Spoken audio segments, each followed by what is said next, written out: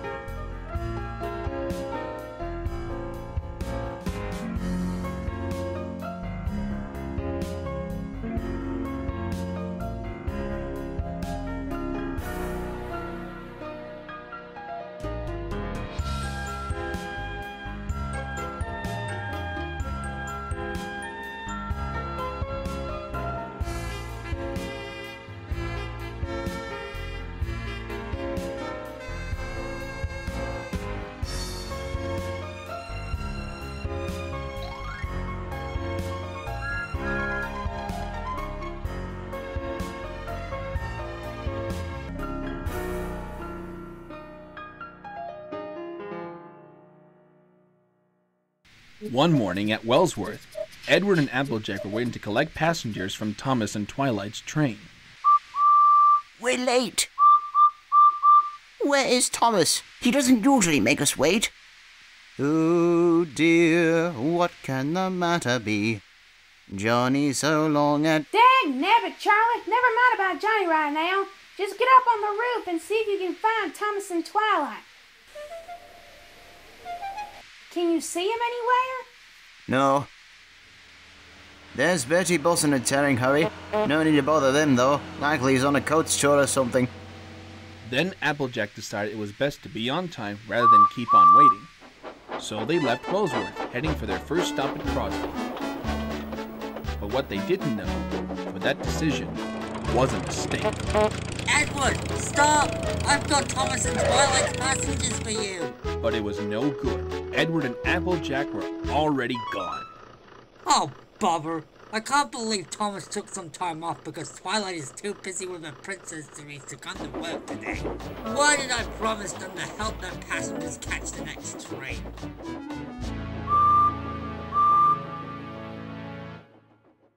Sorry, Bertie, but a promise should never be broken, and we must stick to it.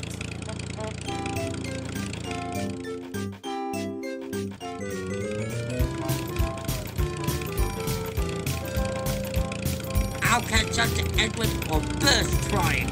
Bertie the bus was working harder than ever. As he was climbing uphill, he began to feel a little tired. Oh, my gears and axles. After this job, I'll never be the same bus again. We did it! I can see him! When they reached Crosby at the top of the hill, they were shocked. Oh no! Edward's at Crosby Station! Wait a minute, he's only stopped at the crossing! Yes! With that, Bertie sped down the hill. All right, Bertie, go for it! After reaching the station, Bertie and Spike roared into the parking lot. Wait! Edward, wait! But it was too late.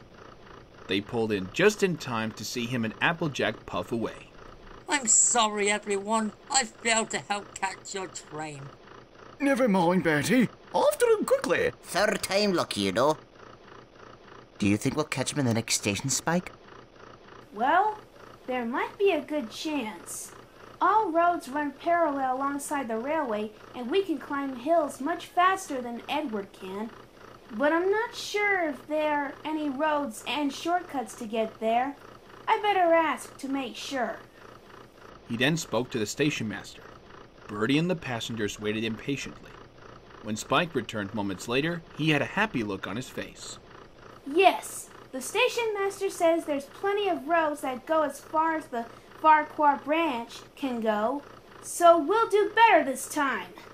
With the passengers clapping and cheering, Bertie left Crosby to chase after Edward and Applejack once more, this time all the way to Torrywreck.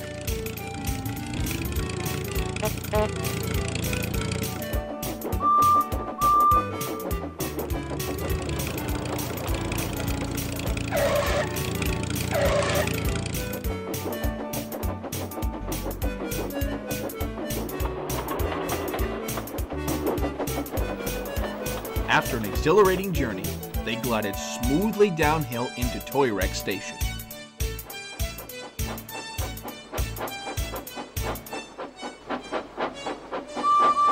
Get in quickly, please. Then the conductor blew his whistle, and Applejack looked back for the go-ahead.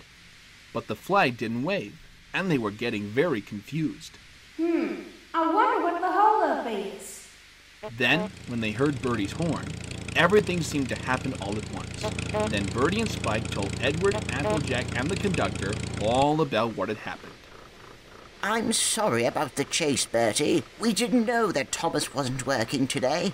Me neither. I can understand that Twilight had important friendship business to attend back in Equestria, so it wasn't your fault to begin with anyway. We just didn't want to be late. My fault? Back at Wellsworth, you two didn't get the message about that passengers were being brought over by me. No. Never mind. Goodbye, Bertie. We're off. Thanks for the help, Sugar Cube. Bertie then raced off to Tidmouth Station to tell Thomas that all went well.